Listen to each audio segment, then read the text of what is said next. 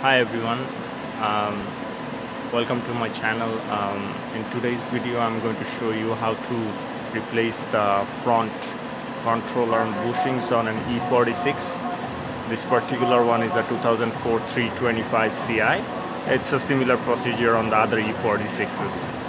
I hope this helps. I'm just going to quickly go through the points that you need to go through to make sure it's removed easily. So first of all, you pull the car up, and then you have to loosen this undercover by loosening these 3 screws. 1, 2 and 3, these are star screws.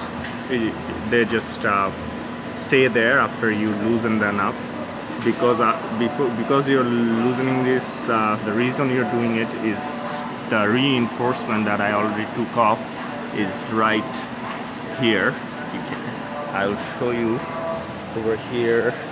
That's the reinforcement. It's held by 4 16mm nuts on each side. So this is the front, that's the back. I'm sorry, it should be the other way around. Those are the front and that's the back. So basically it is held by at these points here.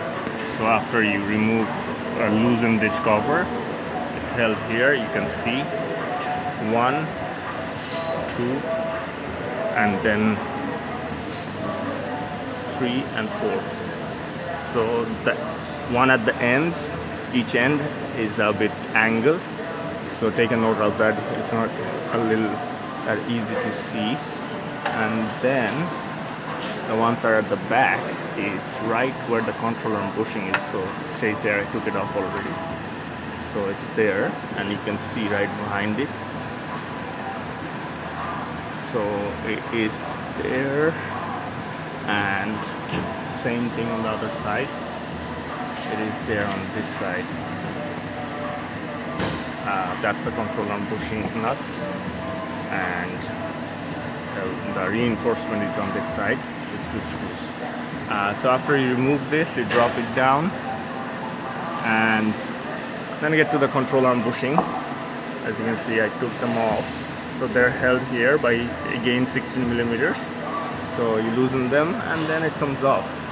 After that, we basically hammer this one out. So I'm gonna try to do it now, and then it's very simple. Again, the reverse process, you put it back. Sometimes you have to use a tool to take this rubber bushing off. Other than that, that's how the procedure is. I hope this helps. Thank you.